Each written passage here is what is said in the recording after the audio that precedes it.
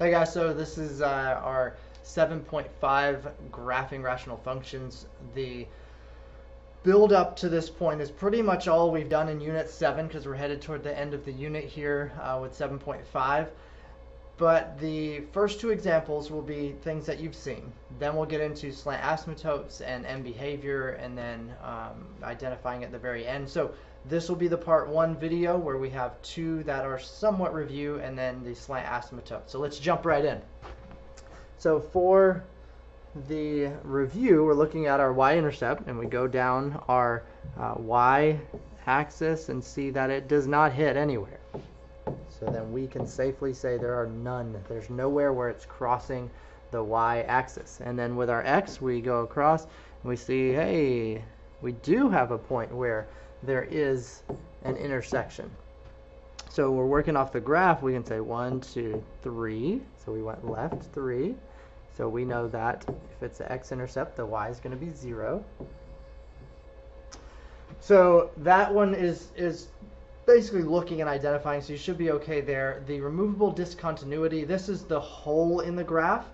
So the hole in the graph, we figured out how to solve for it by utilizing our equation. But if we're looking here, we see, oh, okay, there's a hole in the graph. So there's an open circle or a point where the value does not work. So at that point, we are at 1, 2, 3, 1, 2. So we are at 3, 2. So we just worked our way over and up, just like we've done for a while now with our x and y's.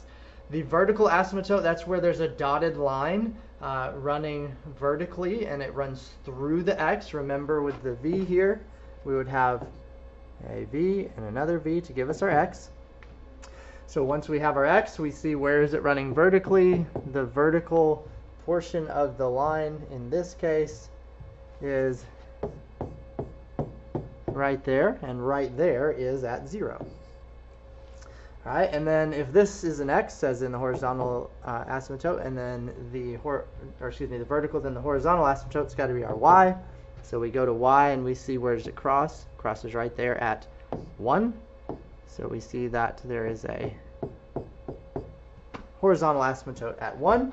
And then when it comes to your all real numbers except, this is kind of the long way that we wrote it, where these blanks were the same, and we ended at positive infinity, and we started at negative infinity. So this is the way that you could write it. All it's looking for in these blanks that are on the screen is what is the vertical asymptote, so 0, and then what is your RD, and we said just the x part when we were talking about lesson 7.2, so just the x part would be 3. All right, so that's how we can find all of the components that it's asking for. So this next one is very similar, so I'm going to shift to something new for this video. So the slant asymptote. All right, so for the slant asymptote, what we're looking to see is there a location where there are dotted lines, but they're not vertical or horizontal like we've gotten used to. So where this happens is if the degree of the numerator is exactly 1 more than the degree of the denominator. So we worked through all of those in 7.4. So hopefully you're familiar with what we're referring to. But we're going to use long division or synthetic division. So that's something you probably thought, wait, I thought we were done with that stuff. That was way back a long time ago. So why would we use that again? So we'll show you how it works out, and if you follow along and you remember the synthetic division, then hopefully you'll be like, oh yeah, okay, I'm all right. And then your final answer would be written in more of your traditional linear equation style. So let's see what we got here. We've got our x squared plus 4x minus 5. So we see that we have a squared and then a 1, so it is exactly 1 more degree, so it's 1 higher, so we know we can look for the potential of a slant asymptote. And then it says to, sorry about that, and then it says to take your divisor, so our x plus 1, and we're going to set that equal to 0, so minus 1, and then minus 1, so that means that x equals negative 1. All right, and most of you remember when we were doing synthetic a lot, you didn't even write that step. You just said, oh, it's the opposite sign. And you would write out your exterior, your divisor. And then we need our coefficients. So there's a 1, a 4, and a -5. So here we go through our steps. We bring down, we got our 1, multiply 1 times -1. So that's going to give us a -1. 4 minus 1 is 3. 3 times -1 is -3. That's -8.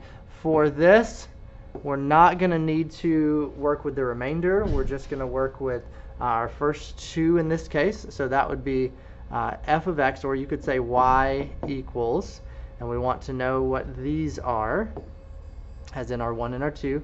So you started with a degree of 2, so this would just be a degree of 1, and that's a plus 3. So this would be y equals x plus 3. And so it's written in the form of a linear equation. Now, if you're wondering, well, why did we do all that? Well, what you'd be looking at here is you'd start at 1, 2, 3, and then we'd go up 1, over 1, up 1, over 1, up 1, over 1, down 1, down 1, left 1. All right, kind of like that.